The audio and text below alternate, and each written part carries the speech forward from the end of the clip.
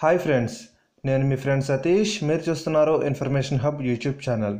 Friends, ఈ వీడియోలో నేను మనం ఎక్కువగా యూజ్ చేసేటువంటి ETI-Eloquence TTS ఉంటుంది కదా, సో ఆ TTSకి సంబంధించిన సెట్టింగ్స్ ప్రతిదీ కూడా క్లారిటీగా ఎక్స్ప్లెయిన్ చేస్తాను. ఎందుకంటే చాలామంది ETI-Eloquence ఇన్స్టాల్ చేసుకుంటారు, యూజ్ చేస్తారు, కానీ దానికి సంబంధించిన ఆప్షన్స్ ఏవైతే ఉన్నాయో అవి చాలామందికి అయితే తెలియదు. సో నేను ఈ వీడియోలో ETI-Eloquence సెట్టింగ్స్ ప్రతిదీ కూడా 1 by 1 క్లారిటీగా ఎక్స్ప్లెయిన్ చేస్తాను. సో వీడియోని చివరి వరకు చూడండి. నచ్చితే కనుక లైక్ చేసి షేర్ చేయండి. అలాగే ఛానల్ కూడా సబ్స్క్రైబ్ చేయండి. మా వాట్సాప్ గ్రూప్, టెలిగ్రామ్ గ్రూప్స్లో జాయిన్ అవ్వాలి అన్నా లేదా సోషల్ మీడియాలో మమ్మల్ని ఫాలో చేయాలన్నా కూడా డిస్క్రిప్షన్లో ఇచ్చిన లింక్స్ని అయితే ఫాలో అవ్వండి.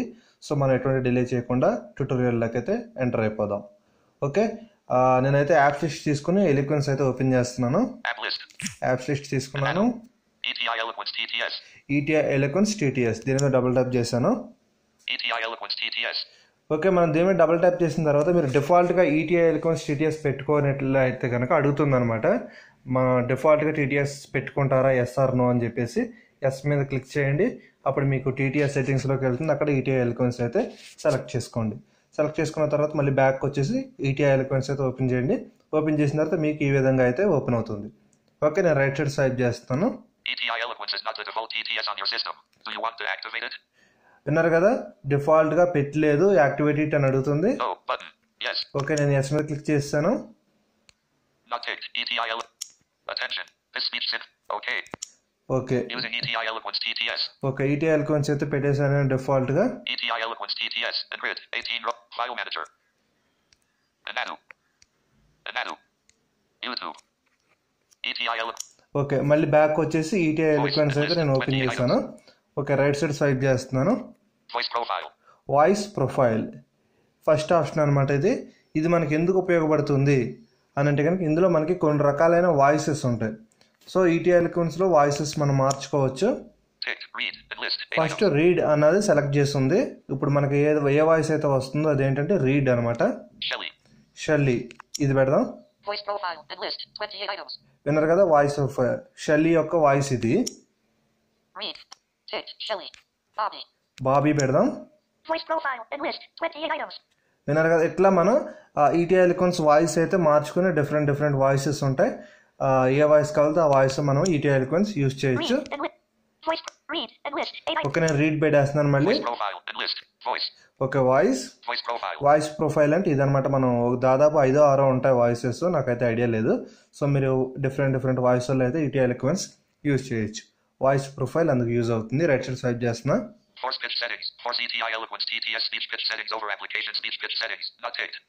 ఇదేంటంటే పిచ్ సెట్టింగ్స్ నాట్ టిక్ పెట్టింది. ఇది టిక్ పెట్టామనుకోండి, ఇది టిక్ పెట్టిన తర్వాత రైట్ సైడ్ స్వైప్ చేస్తే పిచ్ అని చెప్పేసి ఉంది కదా, దీని మీద క్లిక్ చేస్తే మనం పిచ్ రేట్ అయితే మార్చుకోవచ్చు అనమాట. -10 ఉంది, -9, -8 ఇట్లా మనం పిచ్ అయితే వేరియేషన్ మార్చుకోవాలి అనుకుంటే కనుక పైన చూపించిన ఆప్షన్ టిక్ పెట్టుకుంటే అప్పుడు కిందది ఇదైతే ఓపెన్ అవుతుంది. అప్పుడు మనం పిచ్ అయితే మార్చుకోవచ్చు. దీన్ని మళ్ళీ నేను నాట్ టిక్ పెట్టేశాను, నాకు అవసరం లేదు కాబట్టి. ఇప్పుడు పిచ్ డిజేబుల్డ్ ఉంది. ఎందుకనంటే పై ఆప్షన్ మనం నాట్ టిక్ పెట్టాం కాబట్టి ఇది ఓపెన్ అవుతుంది అనమాట. సో దీన్ని డిజేబుల్డ్ అని చెప్పేసి పలికింది. ఇదేంటంటే స్పీచ్ రేట్ అనమాట. అంటే స్పీడ్, ఎంత స్పీడ్గా మనం సెట్ చేసుకోవాలి అనే దానికి సంబంధించి ఇది కూడా టిక్ పెట్టి ఉంది. సో ఇది కూడా నాట్ టిక్ పెట్టి ఉంటే ఏంటంటే కింద ఉన్నటువంటి స్పీచ్ రేట్ ఇది ఓపెన్ అవ్వదు. ఓకేనా, నాట్ టిక్ పెట్టి ఉంటాయి. పైన టిక్ పెట్టి ఉంది కాబట్టి ఇది ఓపెన్ అవుతుంది. 0%, 5%, 10%, 15%, 20% ఇట్లా మీకు ఎంత స్పీడ్ రేట్ అయితే ఎంత కావాలనుకుంటారో అంత అయితే ఈ విధంగా మీరు పెట్టుకోవచ్చు. Speech rate. ఓకే, ఇది వాల్యూమ్ సంబంధించి అనమాట. ఇది టిక్ పెట్టుకోండి. చాలా మంది ఇది నాట్ టిక్ పెట్టుకుంటారు, టిక్ పెట్టుకోండి.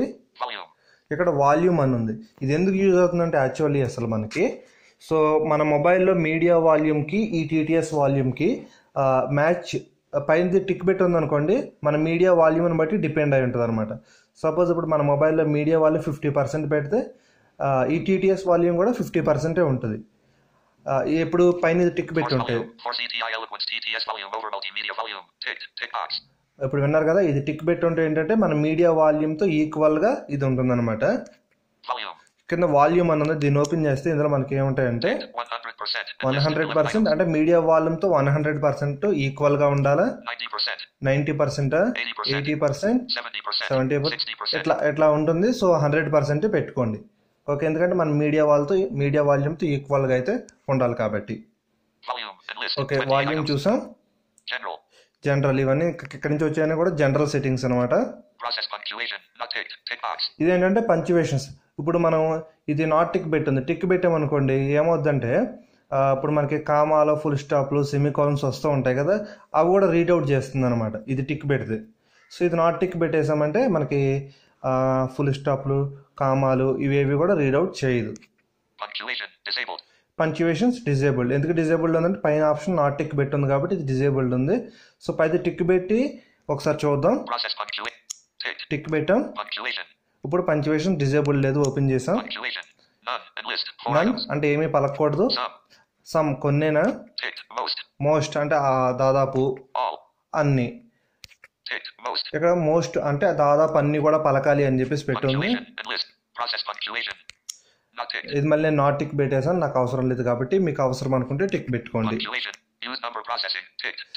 Use number processing tick పెట్టుంది. Okay, ఇది నంబర్ ప్రాసెసింగ్ అంటే ఏంటంటే, సో ఇప్పుడు మనకి ఏదైనా మొబైల్ నెంబర్ వచ్చింది అనుకోండి, 9949 ఉందనుకోండి, 9949 లేకపోతే 994 అట్లా చదవకుండా ఈ నంబర్స్ అన్నీ మనకి ఇండివిజువల్గా చదవాలి అని అనుకుంటే ఇది టిక్ పెట్టుకోవాలి. యూజ్ నంబర్ ప్రాసెసింగ్ అనేది టిక్ పెట్టుకోవాలి. కింద నంబర్ పైన టిక్ పెట్టి ఉంది కాబట్టి ఇది నంబర్ ప్రాసెసింగ్ అని ఉంది. లేదంటే నాట్ టిక్ పెట్టుకుంటే నంబర్ ప్రాసెసింగ్ డిజేబుల్డ్ అంటుంది. ఓకేనా, సో ఈ నంబర్ ప్రాసెసింగ్లు ఏమో ఉన్నాయంటే డిజిట్స్ అంటే ఇండివిజువల్ నెంబర్స్ చెప్పాలి కాబట్టి డిజిట్స్ పెట్టుకున్నాం. పేర్స్ అంటే ఇప్పుడు 9949 ఉందనుకోండి, 9949 అట్లా చదువుతుంది పేర్స్ పెట్టుకుంటే. ట్రిపుల్స్ అనమాట. ట్రిపుల్స్ అంటే ఇప్పుడు 9949 ఉందనుకోండి, 994 అట్లా మూడు నంబర్లు కలిపి చదువుతుంది. సో నేను డిజిట్సే పెట్టుకున్నాను కాబట్టి డిజిట్స్ అట్లా వదిలేసాను. మళ్ళీ రైట్ సైడ్ స్వైప్ చేస్తున్నాను. యూజ్ అబ్రివేషన్స్ అంటే ఇప్పుడు మనకి అబ్రివేషన్స్ ఉంటాయి. ఫర్ ఎగ్జాంపుల్ డాక్టర్కి డిఆర్ రాస్తారు కదా, అప్పుడు ఏంటంటే ఆటోమేటిక్గా అది డాక్టర్ అని చెప్పేసి చదువుతుంది అంట. అబ్రివేషన్స్ని తీసుకోవాలి కాబట్టి టిక్ పెట్టింది. మీకు అబ్రివేషన్స్ అవసరం లేదు, అప్పుడు ఫర్ ఎగ్జాంపుల్ డాక్టర్కి డిఆర్ రాస్తే డిఆర్ అనే చదవాలి అనుకుంటే ఇది నాట్ టిక్ పెట్టేసుకోండి. అబ్రివేషన్స్ ఇది సపోర్ట్ చేయదు అప్పుడు. ఓకే, బై డిఫాల్ట్గా టిక్ పెట్టి వస్తుంది, టిక్ పెట్టి ఉంచేయండి. ఇండోనేషన్ పాసెస్ ఇదేంటంటే మనకి వెర్బల్ ఇంటర్వెల్ అని చెప్పేసి చెప్పుకోవచ్చు. అంటే ఏంటంటే ఇది టిక్ పెట్టి ఉంది కాబట్టి ఓకే, టిక్ పెట్టలేదు అనుకోండి, అప్పుడు ఫర్ ఎగ్జాంపుల్ మనకి ఏదైనా ఒక టెక్స్ట్ వచ్చినప్పుడు అందులో మొత్తం 10 లైన్స్ ఉన్నాయి.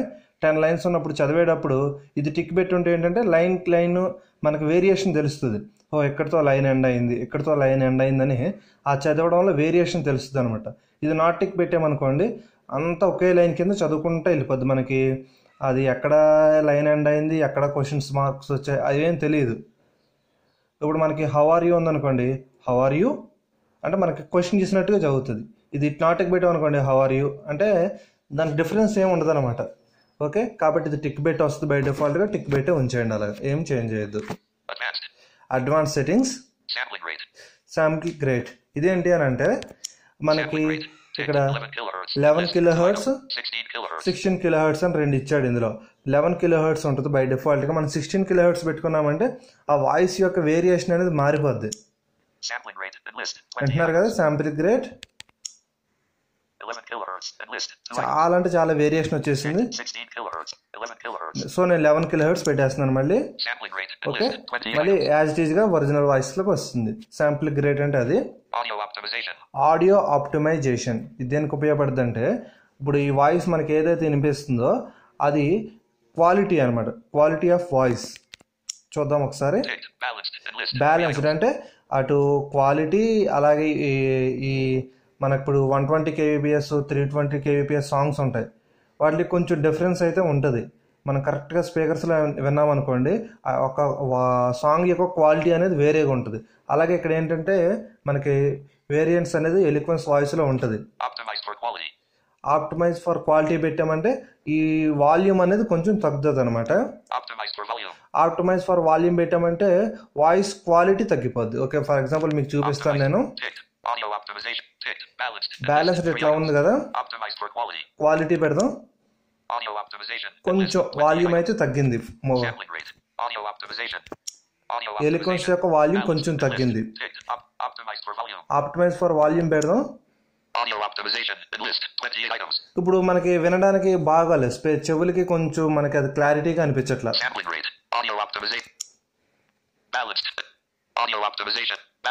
ఓకే, నేను బ్యాలెన్స్డ్ అయితే పెట్టేస్తున్నాను. మనకి బై డిఫాల్ట్ గా బ్యాలెన్స్డ్ వస్తుంది, అదే ఉంచేయండి. యూజర్ డిక్షనరీ, దీని గురించి ఆల్రెడీ మనం సెపరేట్ ఒక ట్యూటోరియల్ అయితే చేసుకున్నాం. సో అది ఎవరైనా చూడలేనట్లయితే మన యూట్యూబ్ ఛానల్లోనే ప్లేలిస్ట్లో యాక్సెసిబిలిటీలో ఉంది, వెళ్ళి చూడండి. ఇక్కడ నేను లైట్గా ఎక్స్ప్లెయిన్ చేస్తాను. User dictionary, enable user dictionary tick bet ఉంది, ఇది టిక్ బెట్టే ఉంచాలి.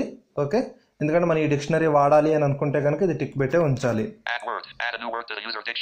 ఇక్కడ మనం క్లిక్ చేస్తే ఏంటంటే యాడ్ ఎ న్యూ వర్డ్ అని వస్తుంది. క్లిక్ చేస్తే మనకి వర్డ్ టైప్ చేయమంటే దాని కింద ఇంకొక word replacement word type చేయమంటది.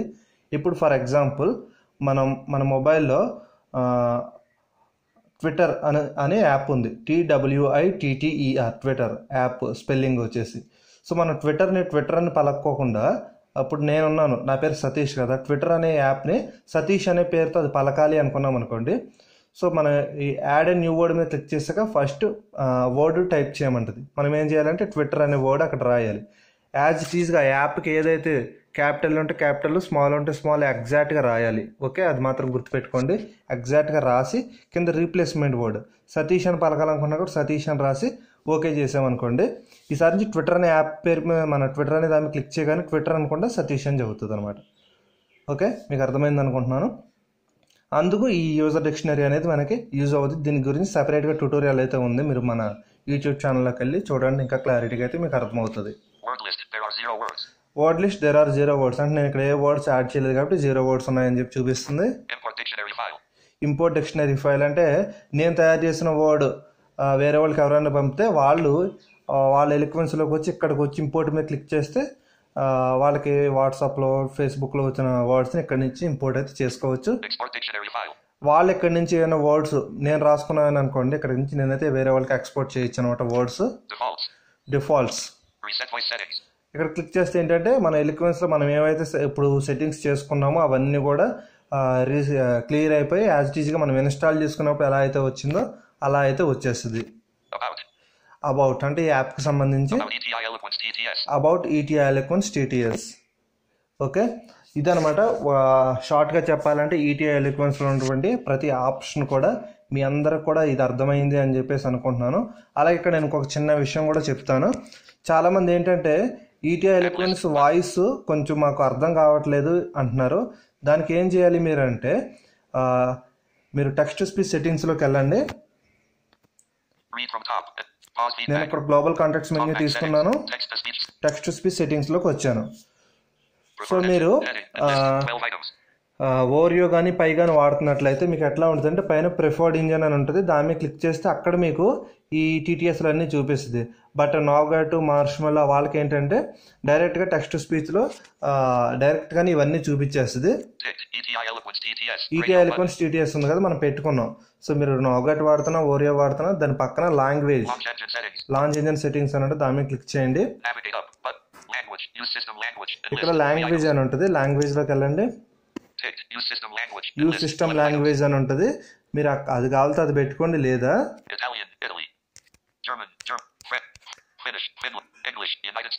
English United states, English United Kingdom. ఇప్పుడు యునైటెడ్ కింగ్డమ్ పెట్టామంటే మనకి కొంచెం వాళ్ళ ఇంగ్లీష్ మాట్లాడడం ఏదైతే ఉందో అది కొంచెం డిఫరెంట్గా ఉంటుంది కాబట్టి ఇంగ్లీష్ యునైటెడ్ కింగ్డమ్ కొంచెం వేరేగా ఉంటుంది. సో ఇంగ్లీష్ యునైటెడ్ స్టేట్స్ పెట్టుకుంటే ఏంటంటే మీకు కొంచెం కంఫర్ట్గా అయితే ఉంటుంది. సో మీరు నాగాట్ వాడుతున్నట్లయితే మార్ష్మెల్ కానీ నాగాట్ వాడుతుంటే మీకు ETI-Eloquence పక్కనే లాంచ్ ఇంజన్ సెట్టింగ్స్ అని ఉంటుంది, అందులో లాంగ్వేజ్ అని ఉంటుంది పెట్టుకోవచ్చు. లేదు మీరు ఓరియో పై వాడుతున్నట్లయితే మీకు ప్రిఫర్డ్ ఇంజన్లో ETI-Eloquence పెట్టుకున్న తర్వాత టెక్స్ట్ టు స్పీచ్ సెట్టింగ్స్లోనే మీకు కింద లాంగ్వేజ్ అని ఉంటుంది, అక్కడ మీరు ఇంగ్లీష్ US అయితే పెట్టుకున్నట్లయితే మీకు ETI-Eloquence కొంచెం కంఫర్టబుల్గా అయితే వినడానికి బాగుంటుంది.